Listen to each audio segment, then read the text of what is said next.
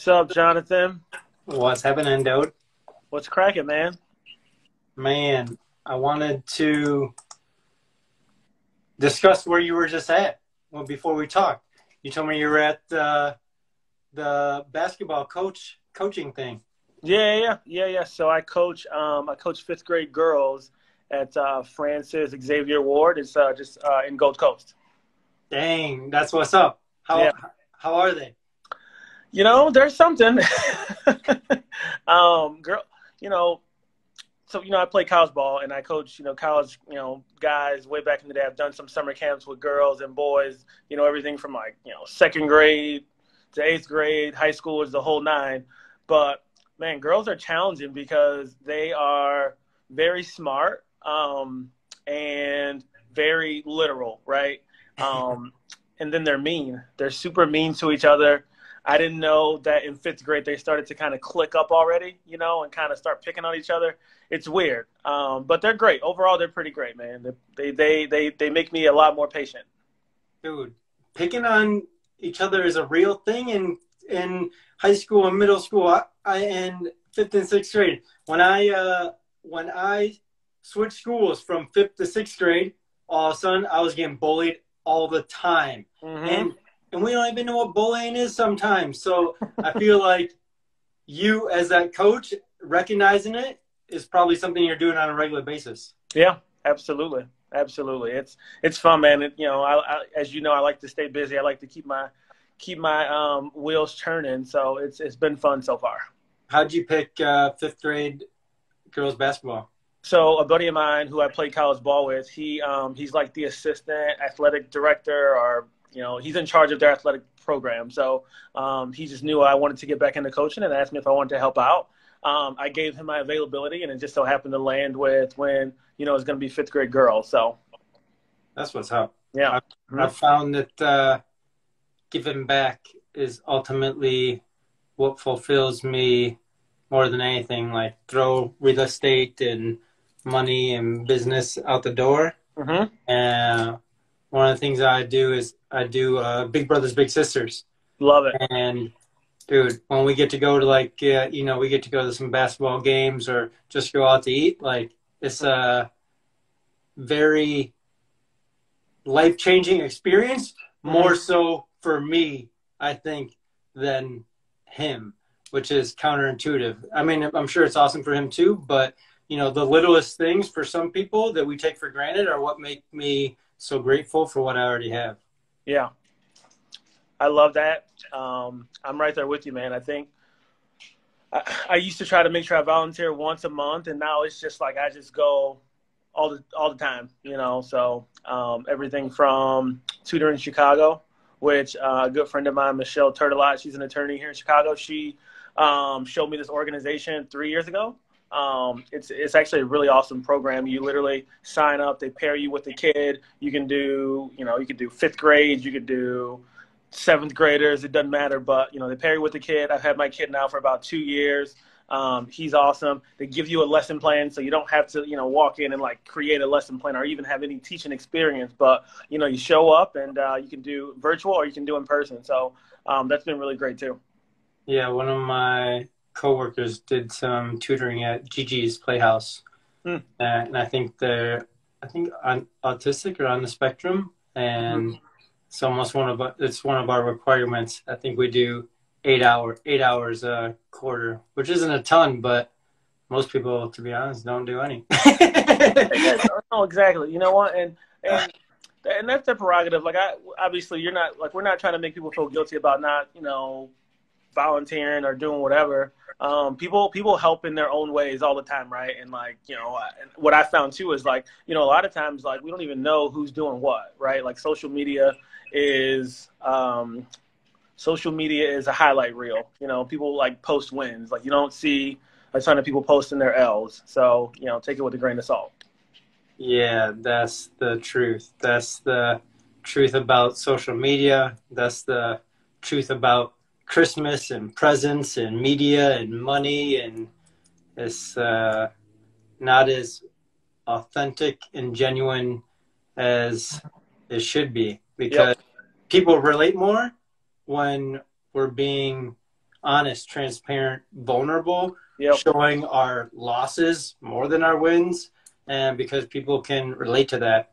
Shoot, I have more losses every day than I do wins as a fact, but as long as I keep going towards the direction I'm going, I know I'm never failing. 100%. 100%. Love it. But dude, anyways, real estate wise, I don't really know how you got into real estate. I know that previously, like you said, you were hooping, played basketball. What was your story after getting out of school and your transition into real estate? Yeah, so I started working for Nike for a little bit. Loved it. You know, I'm an athlete at heart. And so, you know, that was kind of like my start in kind of like the sales marketing world. And then I got recruited to work for a company called James Hardy Building Products, which, you know, Hardy Board. Yep. Mm-hmm. You know, and so I was there for 4 or 5 years, and I did everything from, you know, literally knock doors in what we called battleground neighborhoods. You know, getting the door slammed in my face, basically getting the opportunity to do a quick pitch to a homeowner. And then while I was at James Hardy, this realtor who you might know, Eli Massoud, he runs the team at Compass. He's awesome. He was doing real estate part-time and was like, hey, man, like, you know, I'm making some good extra money, but I'm also getting swamped. You should get your license. I kind of need some help. And so for me, I was like, you know, this was my first like real job out of college, and I was making maybe like 35 grand a year. And I was like, you know what? I'm good. I've made it. I don't need any extra money, you know, because I'm from East St. Louis, and I mean, like, you know, like that's a lot of money though, you know, especially back then. So fast forward, Eli kind of Wolf of Wall Streeted me and started showing me commission checks, and I was like, holy shit, this guy's actually making some real money. So like he made what I made in a year in like a few months, right? So long story short, ended up getting my license. This was 2015, and I've been in real estate ever since. No way. Yeah. I wanted to mention too. So you and I, we didn't know each other almost a year and a half ago. And how we met was super straightforward and simple. Something I'm always trying to do and embrace, even in my own uncomfortableness of networking and going and saying hello to people that I haven't met before, which is always something I struggle with. How did kind of like your networking story get you into the position? Like you were chair of YPN for everyone who doesn't know, that's Young Professionals Network of CAR. Like what leads up to that? Because I feel like that's a, you know, super high respected position in one of the biggest cities in the country. So kind of just, I think I'm always curious, and I'm always like looking to get to the next level. It's like my gift and curse, you know? And so I was looking just for like the next thing, like, you know, looking for the next person to meet, to learn something from. And, you know, just saw the YPN thing on CAR, a breakfast. And I went to my first breakfast was, you know, Grace Kagi. She's with Compass. She's awesome. She was actually the YPN chair at the time. And so the breakfast was, I forget the topic, but it was an awesome breakfast. And I was like, fuck, like this is pretty awesome. Like this whole, you know, room of 200 realtors are like, you know, kind of chasing the same thing in terms of, you know, like looking for their tribe, looking for like the next person to meet, to learn something from. And it was just very welcoming. So this was maybe 4 years ago when I went to my first breakfast, and then I just kind of plugged in ever since. And, you know, like I always say, like, you know, the more you show up, the more opportunities you get. So I kept showing up, I kept meeting new people, and I kept getting doors opened up for me. And that kind of led me into being on the YPN board, and then from there being YPN chair a few years after. Were you on any other boards before you were on the YPN board? Nope. YPN was my first board. Dude, that's what's up. Yeah. I just got on the professional development and property management board. Love it. Is Chris Pezza still the head of the property management board? Yeah, he is. Yeah, he's awesome. He literally, he knows every literal thing in that world about property management. He's awesome. Yeah, he's super sharp. I know he's at Apartment Source. Yep. And I know they're a good young property management crew that are crushing it out there in the property management game. Something I want nothing to do with. Yeah, no, I hear you, brother. So when I was working with Eli, he had some investors that were awesome investors, and they started acquiring properties. And so I helped start their like kind of property management wing of their investment portfolio. Mm-hmm. And holy shit, man, it's one of the like darkest, most negative industries that I've ever like been a part of. You know, no one calls and says, "Hey, Devon, you're doing such a great job. I want to pay rent early." It was always like, "Hey, man, I'm locked out. Hey, man, I can't pay rent. Hey, man, this." You know, and so it's a very dark industry, and so I always tip my cap to those who do property management. Dude, that's an amazingly true way of describing it. And I've never heard someone say that before, and I've never even like registered that in my brain of like how dark and not crippling, but just like negative. Mm-hmm. You know, like that is, I can't think of like any positives that really come out of property management besides, maintenance issues, rent issues, everything. No, yeah, like you said, no one ever calls you and like, my heat is a perfect temperature. Like, thank you guys so much for giving the boiler a tune-up and redoing these windows and all of that. And so, yeah, I never thought about that. Yeah, I learned it the hard way. We closed on a 19-unit building in Cicero, and here I am, of course, the guy who wants to do everything, which is going to be the opposite of what I'm doing in 2023. I'm going to be saying no a lot more. And I'm going to be saying, no a lot more because my theme is no is a choice, yes is a question. And so I bought that building in Cicero, and I thought I was going to be able to manage it myself. And it ended up that, dude, there was so many freaking tickets that I feel like I'm talking to myself now.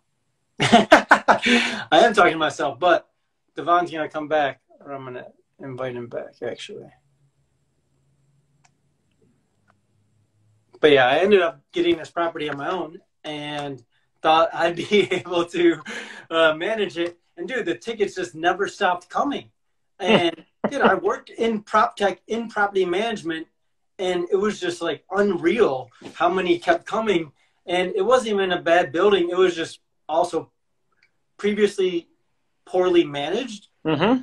And like the one thing I didn't realize that makes a lot of sense looking back is once you transition property management companies, a lot of times once you had a poor property management company previously and you switch to the new one, that's when a lot of the new tickets start coming because they're like, hey, all these issues that this last property management company didn't fix, we want you to fix it. And it's just like boom, boom, boom, boom. And you're trying to do the right thing. And dude, you're just inundated by, the negativity and yeah, I mean, and we did the right thing. We ended up handing it off to one of my friends, crushing it now. Yeah. It's like, I was like, this was the best decision I ever made in my life. Handing it off because I was just like, I am not a property manager. I'm a general contractor, tried and true. I'll take those problems on all day, but not those little ticky-tack ones that are just relentlessly killing your positivity all day long. 100%. It's like I'm so optimistic about I'm a blindly optimistic person, like literally. And it takes a lot to get my mood down, but like, good Lord, it was tough. But you live and you learn. I learned a lot. Dude, so I wanted to touch on this for sure because it's the main reason I want to talk to you. You're on a billboard. Yes.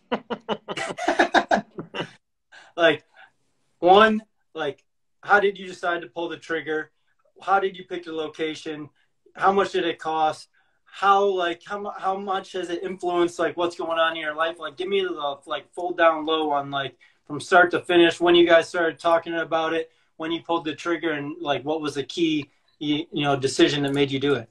For sure. So let me start by saying, I think billboards are very, or at least the one that we have at least, it's a very vain thing to do, right? It's very like, look at me. And that's contrary to popular belief. Like, I'm not a look at me person. Like I like, having conversations with a million people, but even being chair for YPN and like hosting breakfasts and being up there talking to 200 people and, like it doesn't come natural to me. I can do it because, you know, I'm a beast and I can do it, but like that's like not my thing, you know. So with the billboard, it wasn't like an easy like, oh, let's just do this billboard so we can have everybody look at us and take pictures and all this sort of stuff. So Yeah.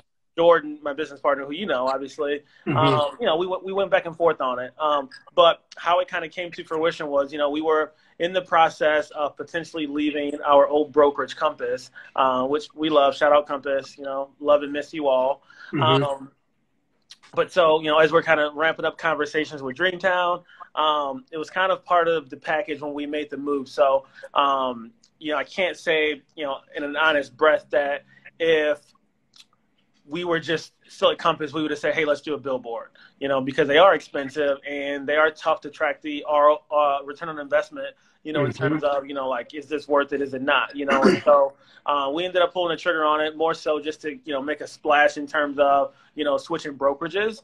So ask me again, I think in, you know, maybe about 4 more weeks, you know, on the, you know, traffic and traction and kind of, you know, some of the things that have kind of came up from it.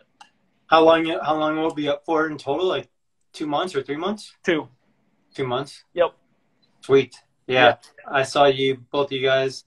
I took a picture of it, and I was thinking you guys were both looking extremely dapper. So I only pray that you get a ton of business from it, because I think it's a pretty cool thing to be up in front of everyone.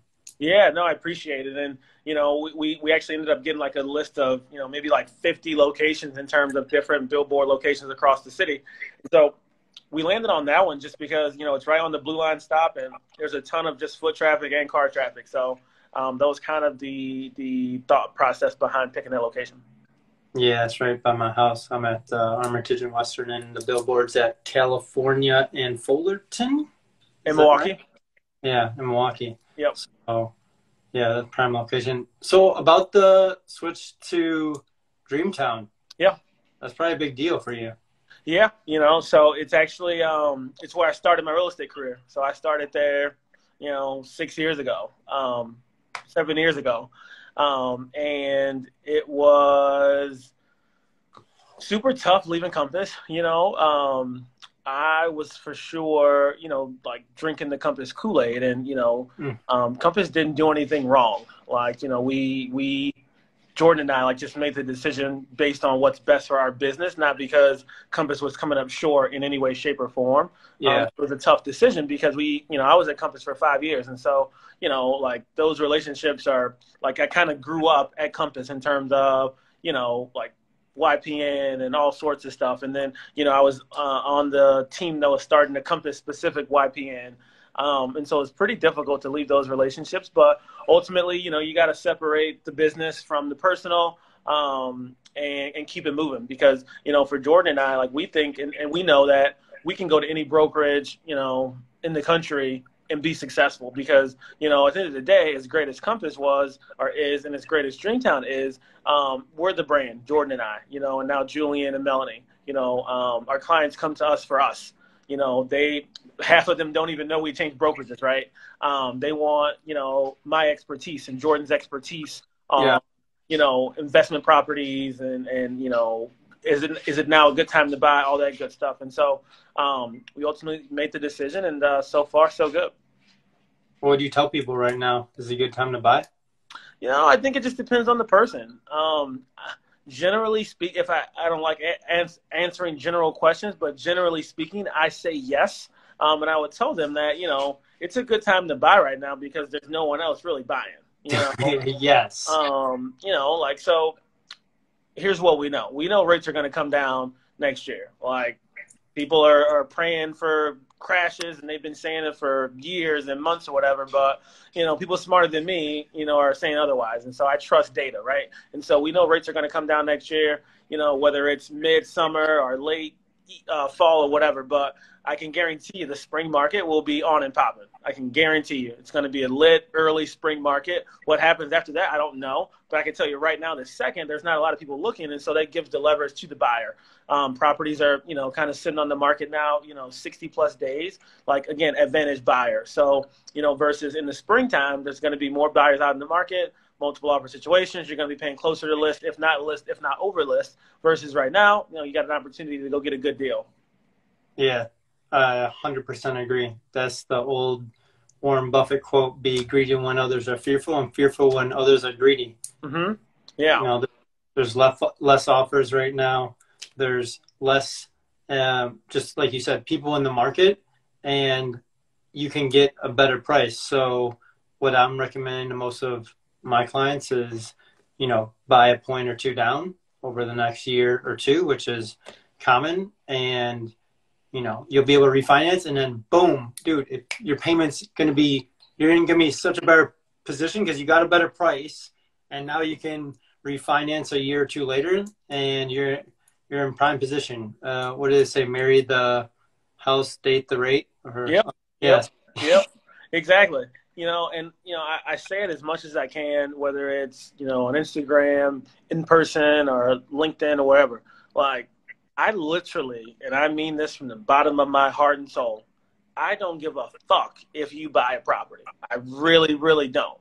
But when you're ready, I'm more than capable, 8 years of experience, to help you buy it. But, I don't sell houses. I'm not in the business of convincing people to buy a home. I'm never going to sell you the home. At least that's my mentality. Sales to me isn't about selling. It's about helping, So when you're ready, I'll help you, buy a home. But you got to make the decision, and then I'll help you. I'm not going to convince you to buy this condo or investment property or single-family home. I'm just not. Damn. I love that. I'm not going to sell you a house. I'm going to help you make your own purchase. Yeah, because, that's what you're doing ultimately as a real estate broker. You're essentially advising your client on something that you're an expert in. 100%. You're not, I feel like so many, especially now, I feel like you see a lot more of the disingenuous realtors who maybe are feeling that, tightness of the market, mm-hmm. and pushing people to do something that they're not necessarily comfortable with. Mm-hmm. I think the more important part is, like you said, it's like educate them why it is a good decision now. Mm-hmm. It may not be for everyone, right? But for the people who can understand that you're going to get a better price, interest rates are going to go down, you're going to be able to refinance, it's a no-brainer to me. I'm buying all the time. The right deal at the right price. Even from the standpoint, I was trying to say hello to someone, messed it up. But, do you know Kelly Parker? She runs a team at Compass, Chicago Home Collective. No, I don't know Kelly. She's awesome, dude. She's literally just a breath of fresh air always. We talked about, this was when, things were a lot more hectic, multiple offer situations, rates were low. And so everyone was buying, money was cheap, all that good stuff. It was uncomfortable for me to push buyers in the sense of hey, this property just came on the market. We have to go see it today or tomorrow. By the way, it's probably already going to have 5 offers on it. All 5 of the offers are going to be over list price, probably by, 10, 15, 30,000. Oh, by the way, the CMA says the property is actually worth this. So if you buy it, you're going to be overpaying by this much. When it doesn't appraise out, you're also going to need to bring this much cash to closing. I'm not that person. That was uncomfortable for me to say all that to a buyer because at my soul, I want you to take your time. I want you to feel nice I want you to feel good about your decision. I want you to be excited about your decision. I don't want you to be super stressed out to where it's not even a fun or at least a clean, smooth transaction, right? So I like where we are now in the market. Do you have a lot of clients who are doing any renovations right now, or is it typically turnkey, ready to move in type of stuff? So over the past 2 years, it was all mostly, I would say, 80, 90% turnkey, unless there were some investors who were, buying some, value add type properties. But for the most part, it's been people that were buying, move-in ready or super close to it as possible. So what's your game plan for 2023? You got any specific targets, goals that you and Jordan are after? My game plan for 2023 is to fucking dominate. Literally dominate. We, in our team meetings, I start by saying, fuck the outside noise, right? Everybody's saying there's going to be less transactions next year and, it's going to be a down market or prepare to, do less deals. And it's cool, fine. We don't care. We literally don't care. We can control. And interest rates isn't something we can control, so we don't even think about it outside of being able to educate our buyers on, like, generally what the rates are. So we're looking to dominate. A big part of our business is going to be doing more things with, our past clients, businesses and their jobs, like lunch and learns and things like that. We had a really, really good one about 2 weeks ago. And so we're going to do more of those. But more than anything, honestly, we had everybody just do an audit of their past business, right? And like just segment where their business came from. So for me, a lot of my business came from, my, alumni, people that I went to school with, play basketball with in one way, shape, or form. And so it's just, for us, we're not going to reinvent the wheel. We're just going to do more of what works, period. Yeah. Cut out the outside noise. Yep. Love it. Love it. Great book. No fucks given. Just do you. Yep. Yep. 100%. And this is easier said than done, but like, everybody's got an opinion. Everybody. If you do the right thing, someone's got an opinion. If you do the wrong thing, someone's got an opinion. So like it's easier said than done, but like just do you. Just go. If you want to go date 20 women, go date 20 women. If you want to go date 20 guys, go date 20 guys. If you want to freaking move to Alaska, move to Alaska. Like no matter what you do, like someone's gonna have an opinion on you. So just do it. And like literally don't worry about what anybody else is thinking. Easier said than done, but do it. Yeah, I'm of the opinion, and I've kind of come to this revelation more in like the last, call it like 2 years, is in my frame of thought perspective, there is no gray. There's black and there's white. Mm-hmm. And most of the time there's a right and there's a wrong. And we just have this little voice in our head that says, don't do it. You can't do it. What are you thinking? Mm-hmm. Even though we know that there's always the right decision. And Mm-hmm. too often we're not willing to push through our discomfort and face our fears. Mm-hmm. I know for me, every time I've done that, I've gotten to the other side and I'm like, damn it, why didn't I do this sooner? You know, it's so difficult to build that standard in your life to be someone who embraces discomfort and leans into your fears every time. You got any specific advice on how you lean into your fears in 2023 besides just fucking dominating? That's a great question. Let me think about it for a second.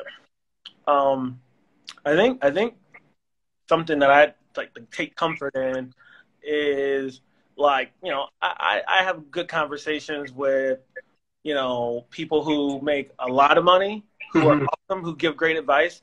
I have people who, make good money or like, no money, who are awesome and give great advice. And so I think that, I just know that everyone's working on something, regardless of what they portray on social media.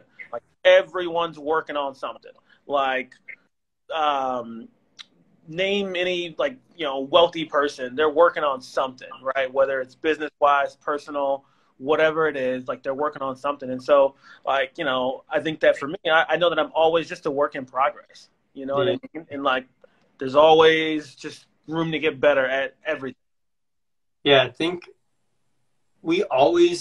I know for me is like, I got into a much better habit of just, like you said, focusing on me. But in the past, it's like, we always think someone's thinking something about us. Mm-hmm. And most of the time it's like, dude, they're not thinking about you. They're thinking about themselves. They're thinking you're thinking something about them. Yeah. And it's just so often that we get into our heads in this battle of back and forth and back and forth. So I just try to cut out the noise. One of the things I've leaned into more than anything, Devon, is being super, super decisive. Mm. When I go to the restaurant, I want to pick what I'm ordering in 30 seconds or less, because I believe how I do anything is how I do everything. I build these habits of being decisive. I know I'm making a decision. If I make the decision that isn't the most beneficial, I know I'm going to learn from it and be a better person because I, reflected on that issue I had and then jumped into my next thing immediately. I love that, man. I love that. I mean, there's a quote that I, love saying. I have it wrote down somewhere, but it's, make the decision and, all the answers you need will start to appear. All the resources and tools and people you need will start to appear, so make the decision and like trust in yourself that, you're going to figure it out. And so like, that's again, like part of like my gift and curse. It's just, you know, a lot I of think times, it's just your curse or just your gift, dude. It's yeah. not a curse at all. Well, you know, you're right. I agree with that. Sometimes it gets me into trouble, which is okay because I know that I'm capable of getting myself out of it. Yeah. And I mean, good trouble, by the way, you know, but it's, I don't really dwell on any decision. Like, I'm like, oh, okay, well, like, that sounds like a good idea. Let's see it through and figure it out, you know, which I think that there's a lot to be learned from that. Yeah, I mean, it's in the past, decision made. There's nothing you can do. You can't Yep. change it. Like, Yep. yeah, that's the struggle is like, you know, in my past life, it was like I was either living in the past or living in the future. I was worried about my last decision and then worried about my next one, opposed to just living right here in this lane right now, thinking about how I'm visualizing my future, how I'm going to dominate in 2023, just like you. And like you said, we live in an attraction-based universe. We send out positive vibes. We get positive vibes back. What happens when we're worried about money? We have tons of money problems. It just happened to me. I had an issue with my credit score. All of a sudden, I got another bill from my loan company, got another bill from my car. I was like, what the fuck? All of a sudden, it's just like, God, I had to reset. And all of a sudden, it just changes. It's just like the second I get back on track, that's one of my favorite quotes is, the highest achievers get back on track the fastest. So I'm just always trying to get back on track as fast as I can. I love that, man. I think you're doing a great job. Well, dude, super awesome talking with you. And anything I can do to continue to add value, I want to do some more lunch and learns. I want to talk about some construction with you and do some deals. And I'm going to do everything I can to make sure you dominate in 2023. I appreciate that. Likewise, man. Obviously, you know my number. You got the bat phone. So anything I can do to help you in terms of anything, you know, whether it's with YPN, whether it's I'm also on the RPAC committee this year, and I'm also on the sustainability group this year too. So so lots to focus on, plenty of work to do, and so anything I can do to help you, just let me know. All right, brother. Look forward to crossing paths in 2023. All right, brother. Talk to you soon, man. Appreciate it. All right, later, dude. Yep, see you.